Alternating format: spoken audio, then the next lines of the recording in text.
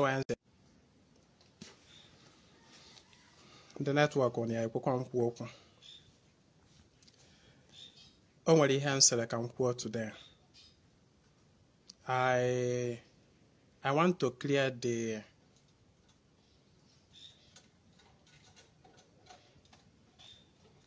misunderstanding between rituals and Echwaja, which is sacrifice, making sacrifice and also doing rituals. You know that the two are not the same.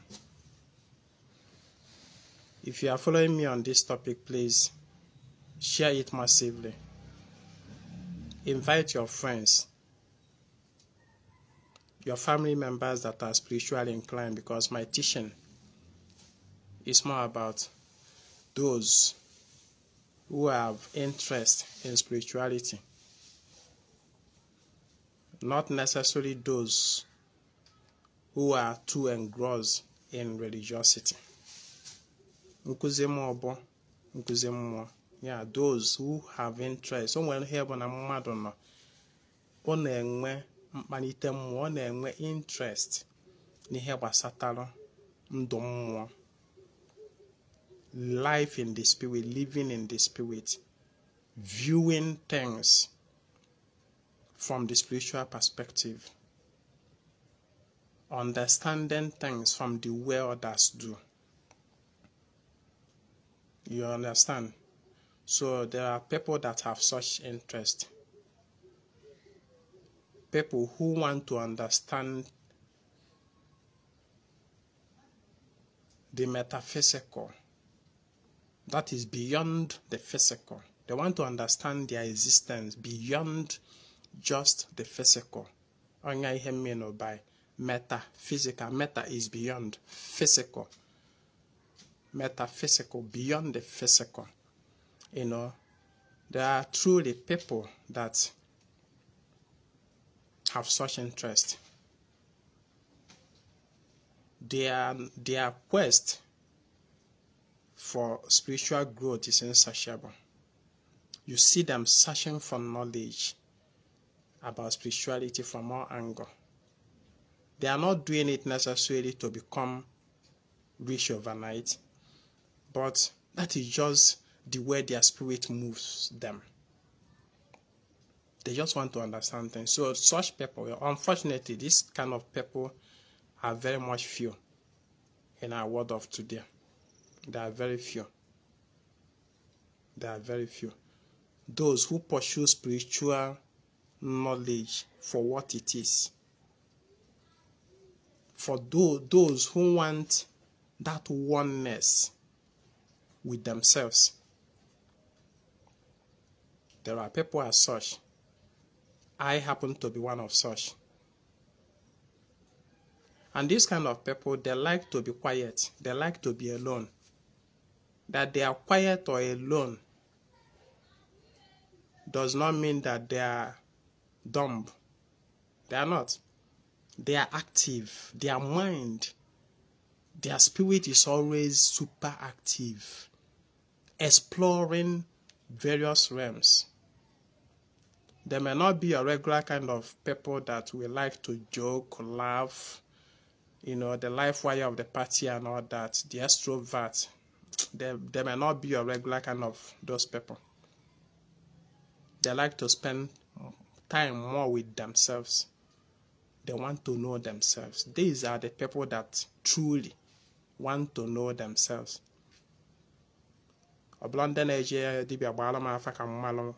Tell me everything about myself. This kind of people that go to Dibia Balama, tell me everything about their motive is how do I call it? Sometimes selfish. Because their purpose of telling Dibia, asking Dibia to tell them everything about themselves is for them to know what to do so that money will start coming, or for them to know what to do so that husband will come. You know, it's about all those material gains. But these people I'm telling you about are those who truly want to know themselves, to understand their existence, to know why things are the way they are, why things behave the way they behave. You understand? So, if you have such people among your friend list, please invite them to this video, to this broadcast. And if you yourself, you are such a person, then this video is for you. Now, rituals and aja. The differences. The nearest in English meaning for aja is sacrifice, so I'll be using sacrifice. But sacrifice does not really define what aja is, but it is the closest in meaning to it, so I'll be using it. And then rituals. Rituals. I don't know the Igbo equivalent meaning of rituals, because katana mo ihe mma meju so I rather use rituals. When you check your dictionary or you Google the meaning of rituals, you get a set of rites or actions, set of activity, done repeatedly over time. That becomes rituals. Rituals can have spiritual undertone. It can have physical undertone, dependent. For instance, let's use lighting of candle to demonstrate. Someone may light candle in a dark room for the purpose of vision. Get where falls on a room at the dark. Or candle but light debe. The candle will not give light to the room. Or the awareness falls of physical vision. Just like a bulb, electric bulb, but maybe only a quadrular. There's no electricity, the personal light to a candle.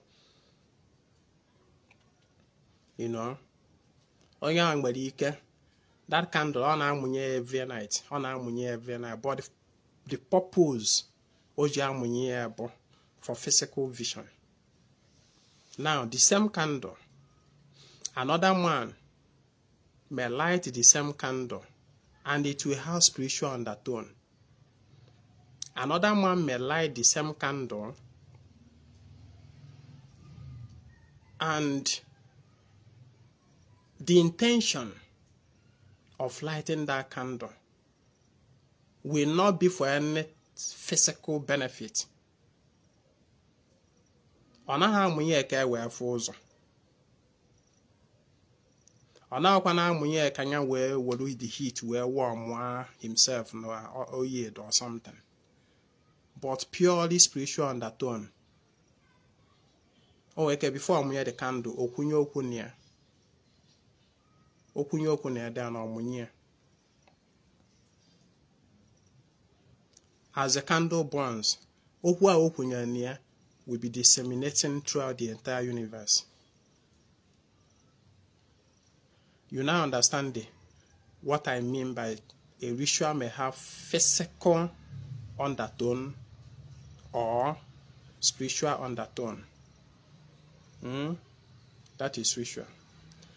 If it is done repeatedly. Another good example is bathing. When you wake up in the morning, you take water, you bathe. Bathing can have only physical undertone. It can as well have spiritual undertone. Or it can have the both. Just like in the lighting of candle. Lighting of candle can have both spiritual undertone and physical undertone, depending on the intention of the one doing it. I've spoken to you severally about bathing, visualizing your bathing. Now, one man may bait. The purpose of the baiting is to cleanse off bodily dirt. Now, here ruling in our water. Now, here because I just want to cool off my body. That is the purpose of the baiting. Another man may also bait for the purpose of cleansing his aura. Aura. You know what is aura? The electromagnetic field that build around every man. Adafiyanya is energy field. It is energy field. Every man has it. It is this aura that envelop your spirit. This aura attracts and repels things from or to you. Your spiritual body that you don't see, that is the aura. You understand? So someone may bathe with water for the purpose of cleansing his aura of any negativity. It is a ritual with spiritual undertone. Because you don't see aura. You don't see it. But the other man that bathes just for the purpose of cleansing the body, it can be it's a ritual anywhere, but only physical undertone. But another man, the other man may bathe to cleanse both the aura and also the physical body. The person will now achieve two things in one. Your bathing every day is ritual. Your bathing every day. At least once in a day.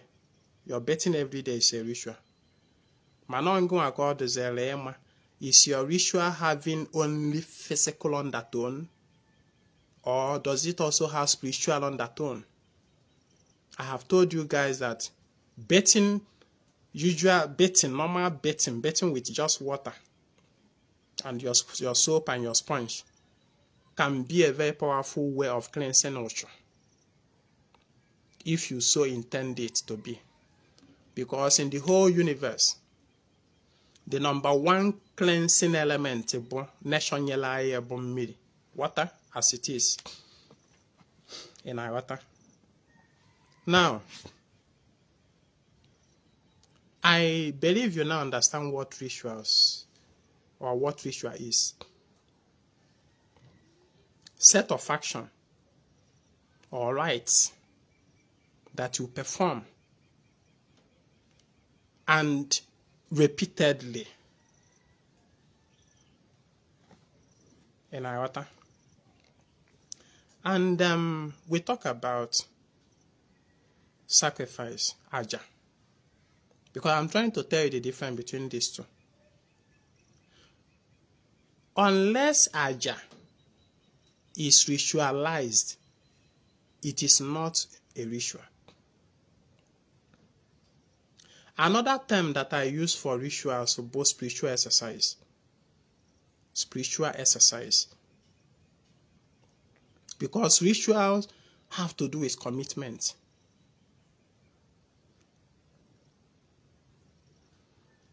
I'll also come to that. Aja. Aja is it's also a set of action you undertake in favor of a particular spirit or group of spirits, forces, energies. You carry it out in favor of. Aja usually involve material things.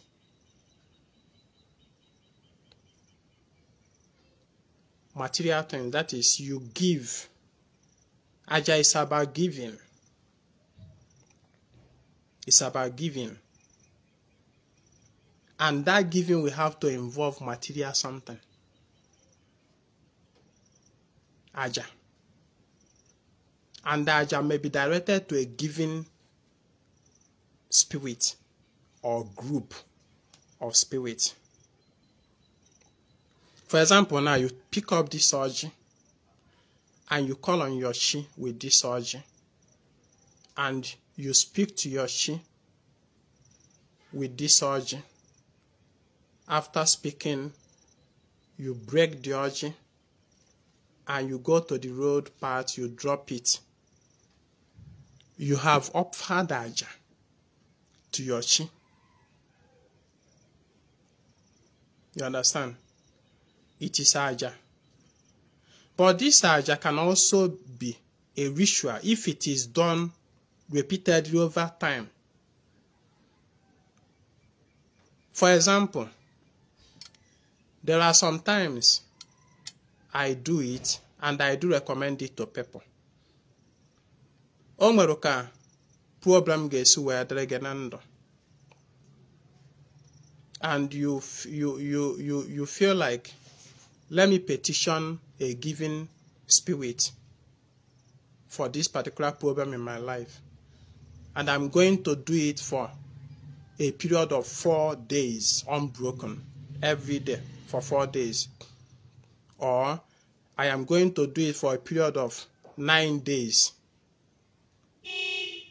14 days,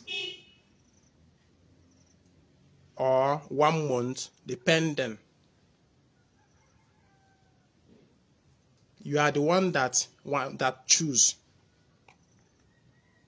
And the one thing with ritual is that it flows out of choice, out of inner motivation. And another thing with ritual is that you do it yourself. It is not something you pay another person to do for you. That's another thing with ritual. It is self-practice. It is not something you pay Dibia to do for you, or you pay pastor to do for you. It is something you do yourself.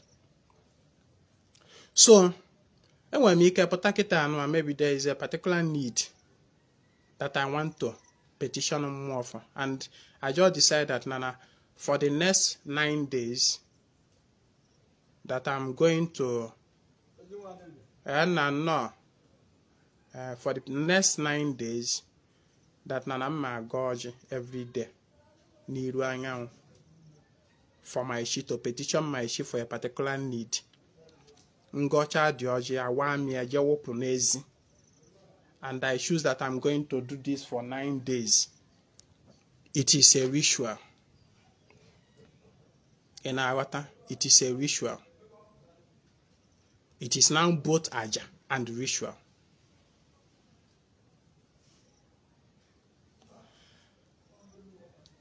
Ritual have to do with commitment. It is something you do regardless. You just imagine that now, it won't be that thing within that 9 days. There should be nothing that will ever make me to stop along the line until that 9 days is complete. That makes it the ritual it is. It involves discipline. Each aja, not every aja is ritual. Not every aja is ritual. And each aja bụ attending to mmụọ, offering gift to mmụọ. In Awata. And you often offer the gift to them more through the its physical representative. For instance, in where you can kwado kita anụ, ị gawa na arụsị ikwu nne gị ka ị gachunye aja. Iruo na arụsị ikwu nne gị ahụ, the Akajiọfọ of that arụsị ikwu nne gị will receive you and those your gift.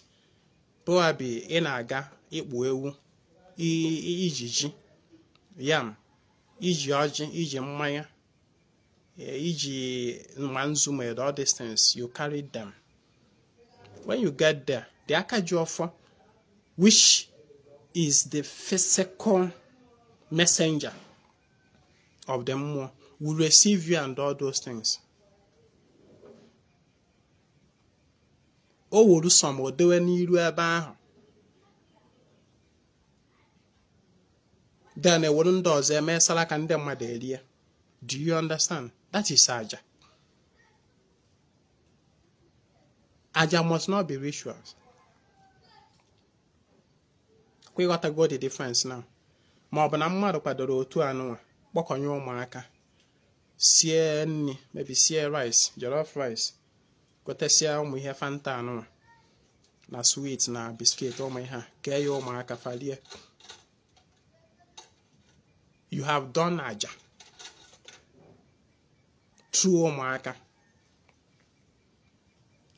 Mana aja ahụ nwere mmụọ idedicate ya eto.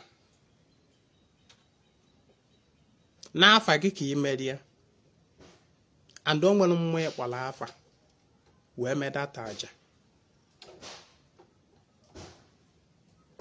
Mmụọ ga-abanyezi n'ime ndị ahụ, n'ime ụmụaka ahụ riri enu rie dị aja. Agwara m on about using your name ma ọ bụrụ na ị na-achụ aja. Your name, your complete name, which comprises of your direct name, your father's name, direct father's name, not your direct father's name, your direct grandfather's name, paternal, then your maternal as well. Your mother's name, your mother's father's name, at least. That make up Ekusgomia before. Let's assume that Nanafa Gebo Ejike. After your father, Bolo Udabo. After your grandfather, Monage, Bolo Onyinye Chukwu. After Nege Bolo Ifeyinma. After Namun Nege Bolo Akasike. A photo that now your complete spiritual address you can see you will actually. Na me for opening and men am more personable. Ejike me Udabo. Ejike me Udabo Onyinye Chukwu. Bunga Ifeyinma Akasike. If you can't waiting here. If you don't understand, after go back, go to my page. They go me the Akajiọfọ. Go search for my teaching on that spiritual address. Just use this keyword. Go to Ezinwa Anaedo page. Click on search. Type spiritual address. Just if you type spiritual address on the search, click on this and it will load and bring out several topics for you that I've treated with regard to that. So a lot of read up. So where but yeah. So and also I've told you that when you go to offer aja to any specific mmụọ, you should pronounce the name of the particular mmụọ you intend offering the aja to.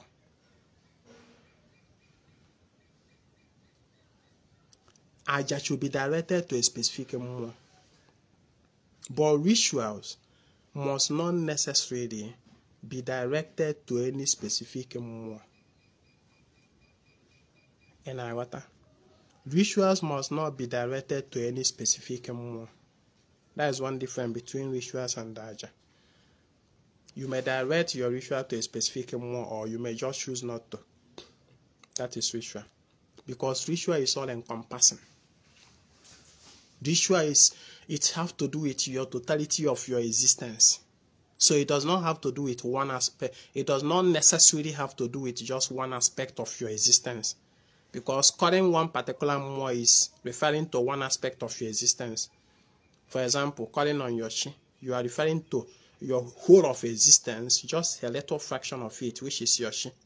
Of course, your chi is just like a part of your existence. Because and sometimes ritual will be all encompassing the totality of my existence. But sometimes ritual can also be about one part.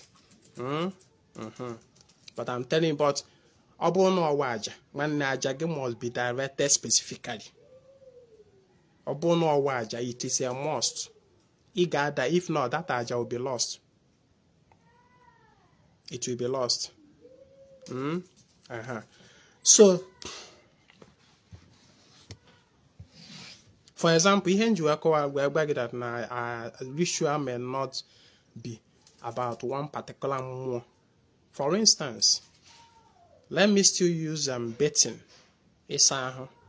For instance, you don't need to call a particular given more in order for you to speak into the water and tell the water what you want to achieve by that you're betting. That is what I mean. In our water. You don't need to call a particular more. What you just need to do is to mention your name. Your name which connect to the totality of your existence. That is what I mean. Mention your name, your complete spiritual address, Ozugo. And then you now speak to the water. Tell the water what you wish to achieve by this your betting. Chicken. And then go ahead and bet. You don't need to call Shimo Awo, Ikenga, and then Miri, Anya Naba, Nka, or Gubernamogu. You don't need all those things. So that is it about ritual and Aja. I hope you now understand. I hope you can now differentiate. Now let me tell you, Aja can be done for you by another man. Dibia can help you to do Aja. Dibia can help you to do Aja. In fact, your present self may not even be needed. Dibia chwalo Aja. Man, for ritual, nobody they do them for you. You do it yourself. It is personal self-engagement. For example, let me still continue making use of that example of betting. Are you going to pay Dibia to bet on your behalf? Is it possible? Dibia, because Saloma, and then the Dibia will bet, and it will be assumed that you have betted. Of course not. You have to do that betting yourself. That water will have to touch your body. That is what I mean. So ritual is something you do by yourself. And you do it repeatedly over time. Agbamon no ritual. Ne set energy in motion. Ritual set energy in motion. Ritual creates energy, sustain energy. Ritual can be used to modify energy. Ritual can be used to cleanse energy. Ritual can be used to create energy. Yes, create new energy. Ritual can be used to modify energy, meaning already existing energy. You modify, because energy is fluid. Energy is fluid. That is why it flows. It's always in constant vibration. Energy is fluid. So you can actually modify it. It's just like in our ethereal environment. Everything that exists there is fluid. In our astral environment, everything that exists there is fluid. And that is the reason you can easily manipulate them. You can easily twist them. You can easily rechannel them. You can easily remold whatever is in your astral. You can easily remold it to suit what you want. You can easily manipulate them. You can easily, change things, alter things, make changes. It's not like in the physical that we live in a dense world. The physical world is dense. It's more of solid. EJ make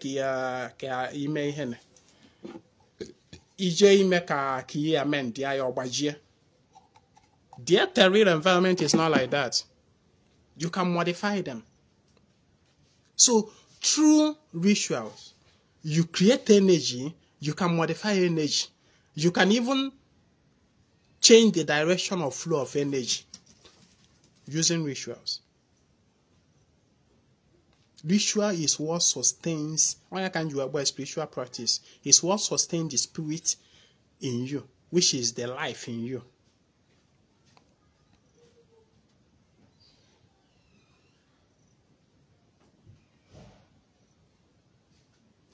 So rituals have a lot of advantage. When we talk about appeasement and alignment, appeasement is of aja, aja. Appeasement. Dibia nwere ike nyere wa aka mee appeasement. Dibia, please, I want you to go and appease my ndem mmiri.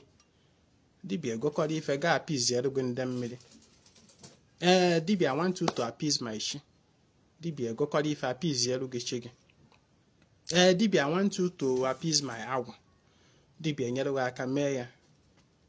That is appeasement. Manifold alignment is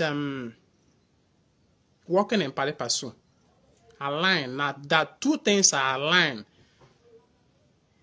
You know, that alignment, when it is ritual, it is spiritual exercise. It is something you do yourself. No dibia can do that for you.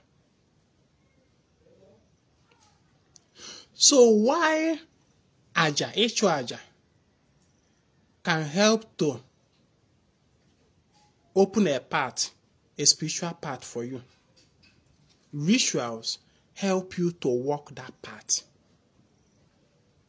When I water, echo aja, dibia we ke chwalu gaja, mepelu gi a path. Echo aja eji a mepe path. For example, dibia ga choro gaja na mmiri is about dibia opening a path for you to reach your ndem mmiri. Dibia appease chigi is dibia opening a path, a channel between you and the chigi. Man, for that part emepero with aja. To walk it is your personal concern. And water. That is where a lot of people fail it. A lot of people go dibia ogwa. Dibia ga lu alum mmiri. Dibia kwakwa ngwongwo na ngwongwo ga because for you to deliver something to a particular address, the receiver will have to open door to receive it. By that door meperu, a path have been opened. Because the dibia na show the ajana na the physical world. And then when you're the 10 on another world, another realm. So for there to be connection between the physical world of the dibia and the spiritual world of the Mwoyenyeloke, there should be opening of paths. Necessarily. So I get opening of paths. MP that part, the recipient here will receive if you and only receive here, all those materials see from the physical world will be converted to its equivalent representation in the world of the spirit and the. How do I explain this now? For instance, it have physical material something. Now, when you offer this manau to more you receive manau alone at the world of the spirit in a year. It will be converted to its equivalent in the world of that spirit. The more we not receive it in this physical form it is, it will be converted automatically. So whatever this manau represents to the spirit, that is what they are going to receive. The equivalent in their own term, in their own language. That's what they are going to receive.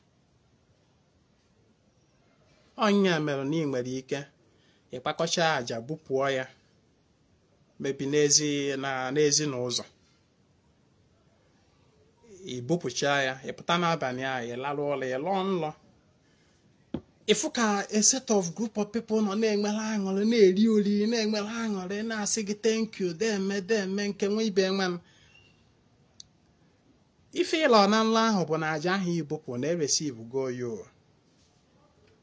na mmụọ ndị a na-enwere aṅụrị na-ejubileti na-eri oriri ahụ bụ mmụọ ndị kpapụrụ data aja. They have received it even in less than 24 hours. Mana nwanne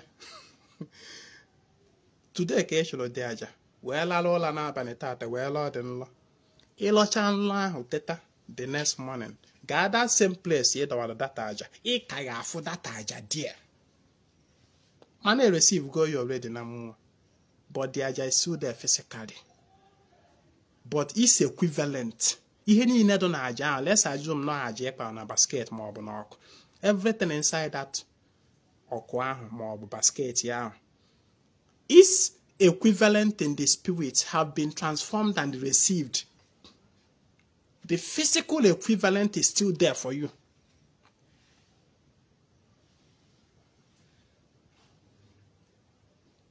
Yes, it will be converted into psychic energy. That thank you, my brother. In Iwata. So when Obona Dibia Shwalo Gaja, the Dibia, if o meloge about simply opening of parts. O me pelo gozo. Ke gazia the parts. Gazia metin hichon. But what do people do? People will only pay Dibia to open that part for them. Dibia me pay the part, fabulous is ya. Walk upon the part gazia metazin hichon uze egelugo, the person will not. One may expect Kadibia kwa. And at the end of the day, if you are saying, now the Lord no haga. Because of what? He want to align you with the Keki gets in wet here. Somebody be a mepero goes on. A room stocked with beautiful things. You work what the bio one by because dibi henchalo meperum this door. Makana the dibia mwelu the code eji mepe the door. The reason you contract dibia, cultural gaja, but na dibia nwere code, dibia ji the key, which you don't have or may not have.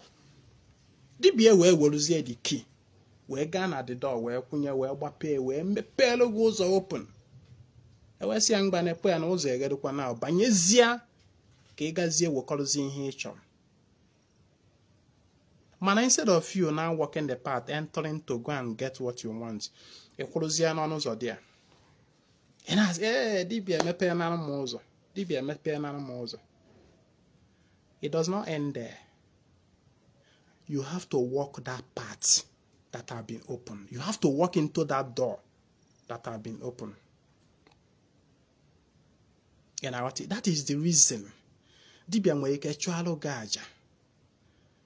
A photo the light of the aja. Like this example, in your mother pakori bubu anezi, where putana by a long lock, I receive large and malango and hen. It does not end there. If for that dream is not assurance, nig and met the blessing of that aja. Yes, a lot of that. The only amachigi bargain and lao bona yo aja have been delivered and the path is already open. Onya amachigi bargain ya bife. But it is not a guarantee. Nige meta ihe choro site na aja ahụ. Nige nwete ihe choro site na aja ahụ bụ gịnị? Na nge nwa walk into that path that is open for you. If you don't walk it, you may just get a little light after catch say that aja. Just a little light. A room I stock with beautiful things, stock chain, no, even to the door, the part of the door. Oh, well, yeah, it's shall even know with good things. A way mepe also. Then some of the good things rest shall at the door. Adaptasia easy. Makane mepero door. So okay mepero door. The good part of the good, the house, the room is stocked with good things. A way mepe door. Then part of the good things that rested on the door will now fall out with the door as it is open. So those ones that fell out, go on way again because you remain outside. You don't want to walk into it. You don't want to walk that part. You will just pick up those little ones that fell off, that fell outside with the door mepero. You pick Lysia, and it will end there. Onya abuna actual madaja. Ofu ife yo bele. Ofu ife yo bele achochala aja anu a he uzo mepeto. Contract biawa, business gaba. Within a space of 1 week, 2 weeks, or even 1 month. Uzo niine washikwa. The reason is that you did not walk the path. Emeperoge. What you should have done after Kadibia Oshucharo Gaja Bugene, banyezie into that room, walk straight into that path, and receive your own share of the goods. What I'm telling you is that you should not rely only on Ajadibia Choroge. It is rituals Obogene, walking the path, maintaining the path flow. Ritual bon, amara m on to the other day and my teaching about and with when you go to the river, a flowing river, you will find out that the river is in constant motion. Every second, every millisecond, every minute, it is moving in constant flow, That is ritual. The water itself is on a ritual. Constant flow. It's on a ritual. That flow is what maintains the life of that water. Any day that water stops flowing, its life along that path ceases. Just imagine the earth without the sun rising for a day. Don't you know that the rising of the sun is a ritual that nature does for herself every day? Every day. It is ritual that connects you to divinity. It is ritual, those spiritual exercises that connect you to the already existing natural rituals. The rituals you do yourself connects you to the grand ritual that nature herself does to maintain herself. Onya mere Igbo na wa ipụta ụlọ ụtụtụ ka anyanwụ walụ. Meaning after okike wachalo that ọjị. Ịmana agbara m na anyanwụ bụ ọjị Chukwu walụ. Na Chukwu na wapụta ụlọ ụtụtụ wele ọjị. O wele ọjị. Ọgbọkwuwe ife niile o kele ka ọ sịfa mgba bịa m. Ọgbọkwuchi afọ ọgọziwefa. Ụmụ m ọdụgoro ụnụ na mma. Tata ife ọma ya emere ọnụ. Ogudocha n'ọwa dị ọjị. Ọwa ya, light that is inside this ọjị burst forth, and that light is the sun that you and I see.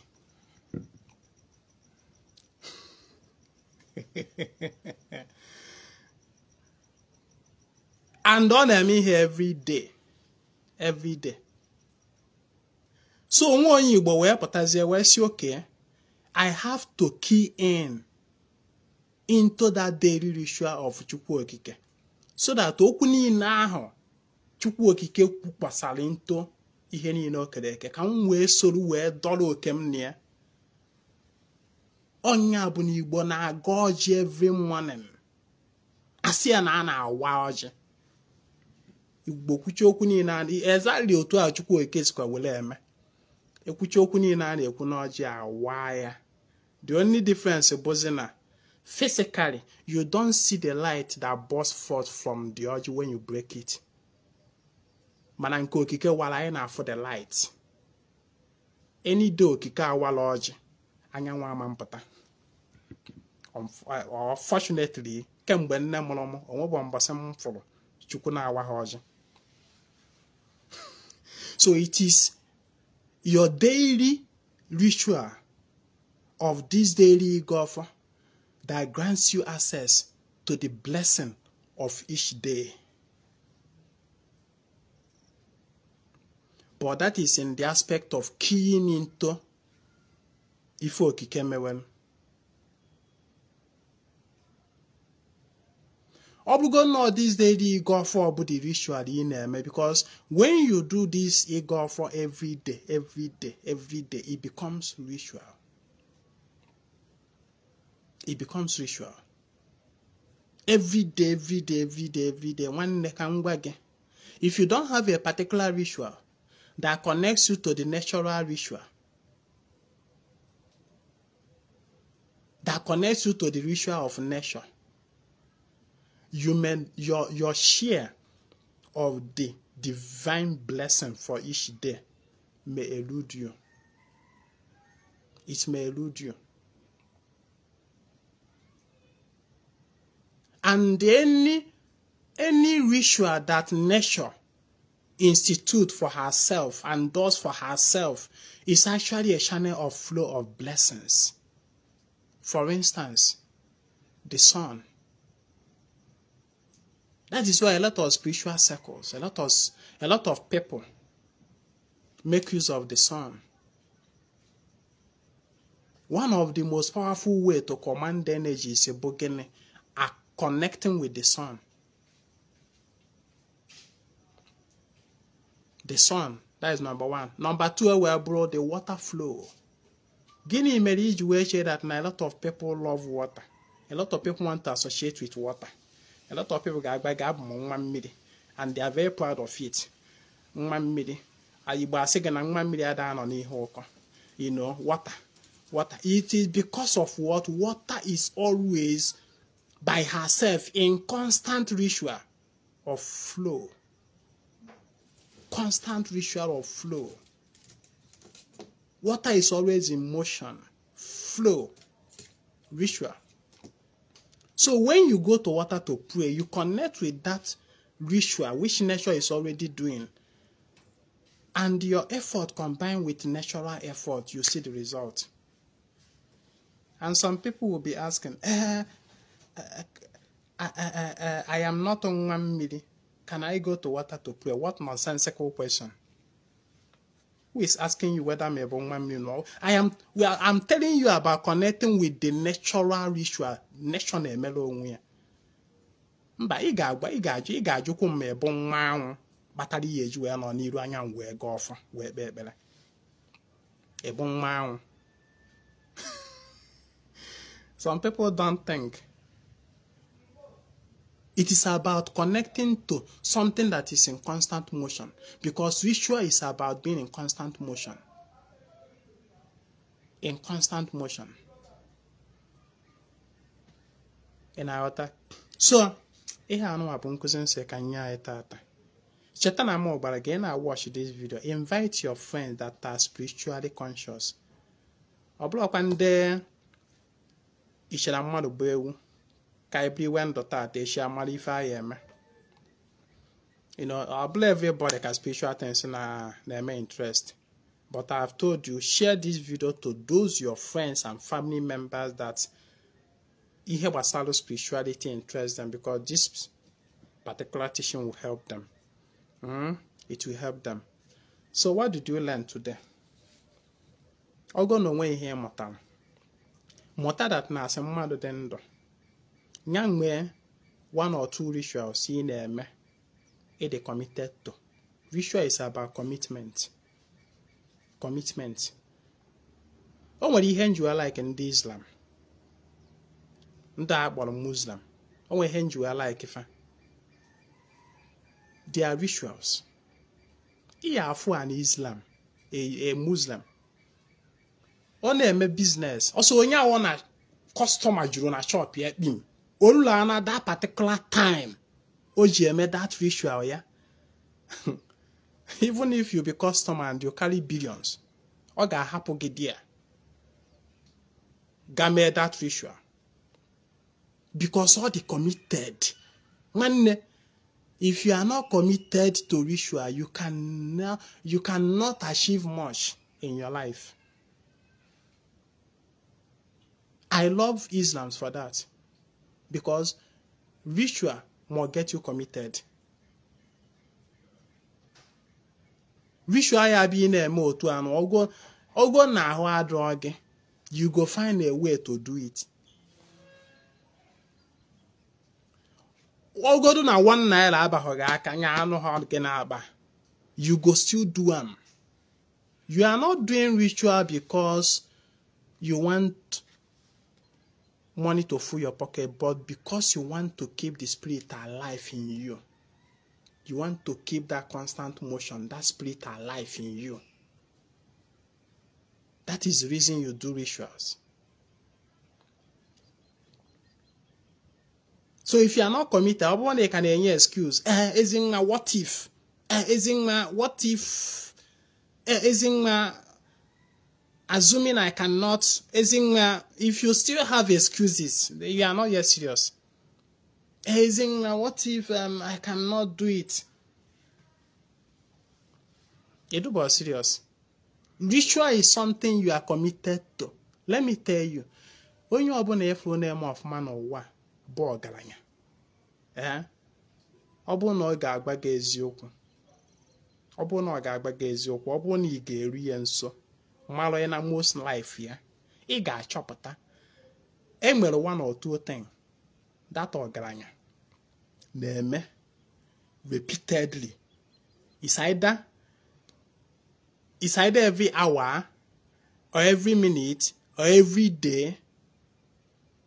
Okay, when something on me repeatedly, unbroken, it is like a vow. It is like a, that is why if they are known for ritual.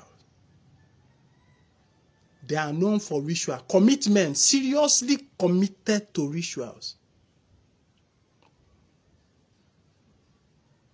Rituals.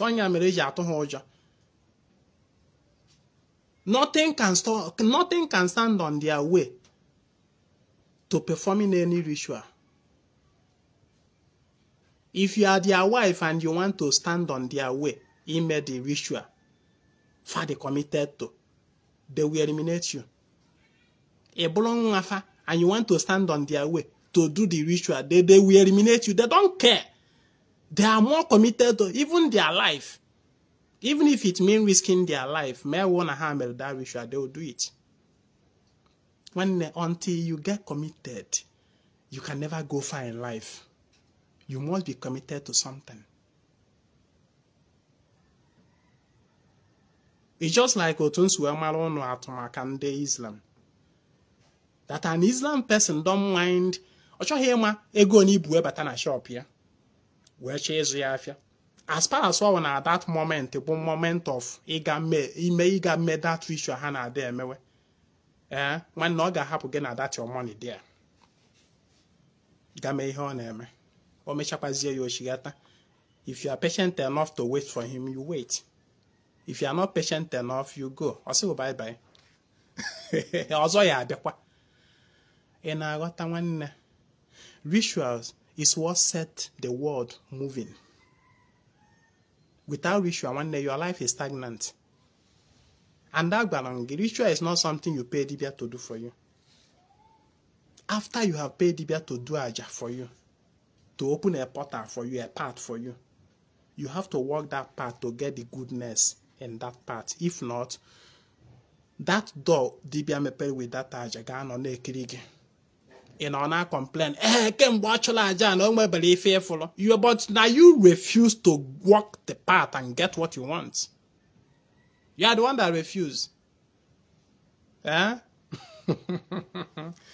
Okay, I have to stop here. Okpano ana-ekwu ntị na-anọ ana-akwụkwa. Mana agba m nnọọ onye nwere uche na-aghọta ife na-akọwa.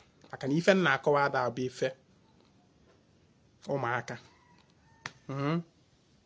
Ife na-akọwa abụrụ maka ụmụaka ka na-aṅụ milk na mmiri ala. So bụrụ ndị na-eche echiche nwere ike ịda aghọta ihe na-akọwa. Mana m oke na ọnọdụ arụ. Cheta na eve nkwọ anyị na-emesara aka n'obi ya maka ndị nwere mmasị isonye. Maka ndị nwere mmasị isonye.